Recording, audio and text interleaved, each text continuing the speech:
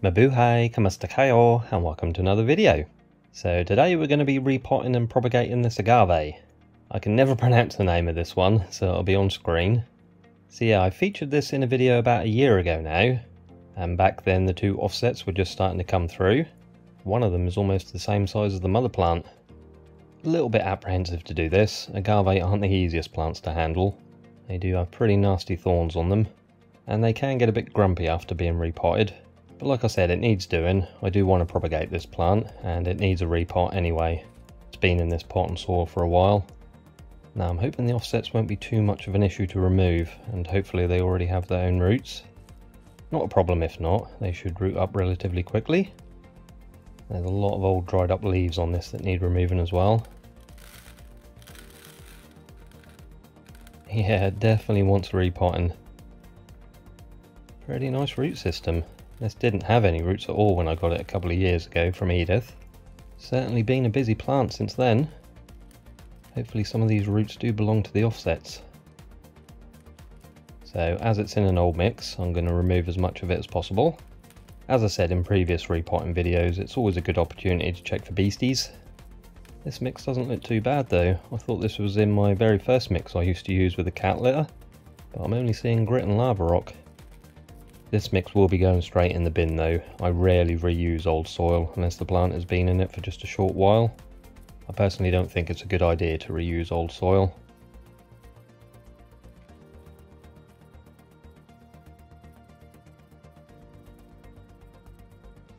Right, that's it all cleaned up. A lot of roots did come away, so this did get an unintentional root trimming as well. These feel quite old and brittle anyway, so it's good they came off. Don't want them rotting away in the pot. So the next thing to do is get all these old dried leaves off. Right, they should all come off pretty easy. Again, you don't really want to leave these on. It can attract pests and disease, and it just doesn't look very nice either. It should make removing the offsets easier as well. It's very satisfying taking them all off.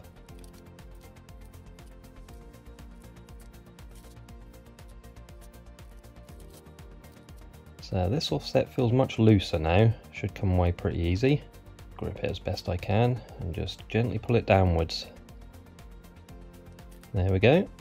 It does already have a few of its own little roots coming through.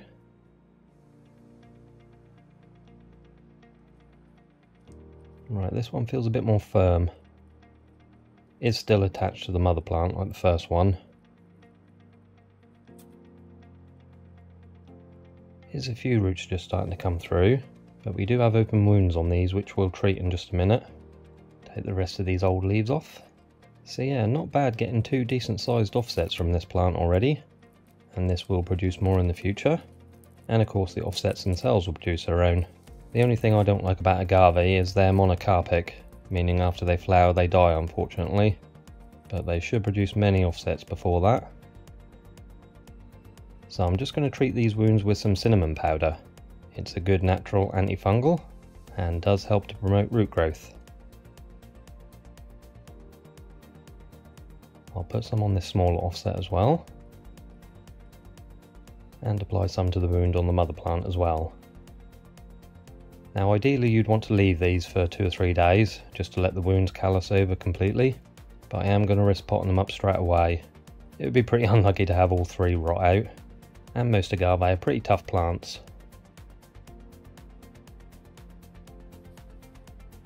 Right, we'll pot the mother plant up first into a bigger pot.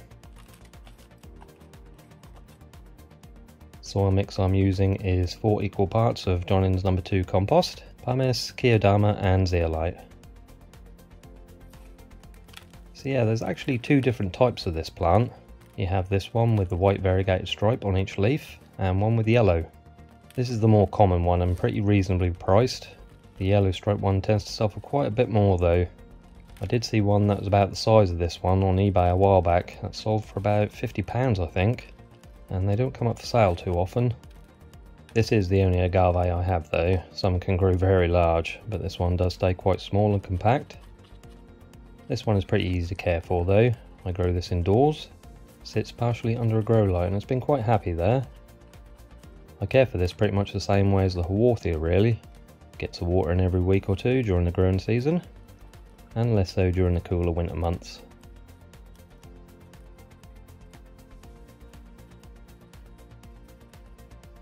Right, that's the mother plant potted up. I'll get the 2 offsets done and then we'll top dress them all at the end.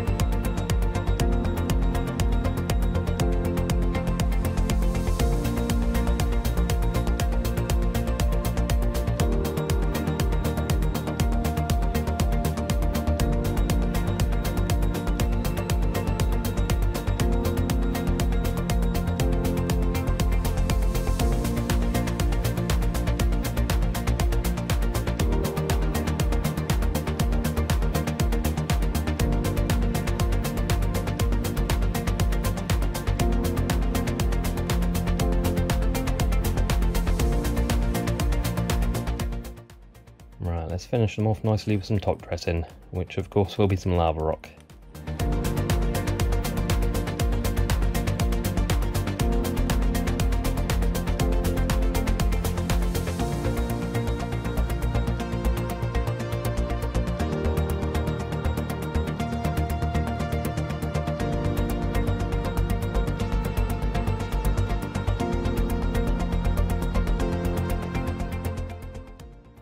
And there we go, all finished. The 2 offsets should root up nicely and fairly quickly, and hopefully they'll produce their own offsets soon, and the mother plant will of course produce more as well. So no water for these for at least a week, and because the 2 offsets don't have fully developed roots yet, they'll get just a tiny bit of moisture every week to encourage root growth. So I hope you enjoyed this video. I'll have some more propagation videos coming soon. Got a couple of Echinopsis and Matucana that I have to remove some offsets from, and some succulents as well. So thank you all for watching. If you enjoyed the video, please remember to like and comment, consider subscribing to the channel, hit the notification bell as well so you know when I upload a new video. You'll be safe and well, and I shall see you next time. Salamat po paalam. Bye for now.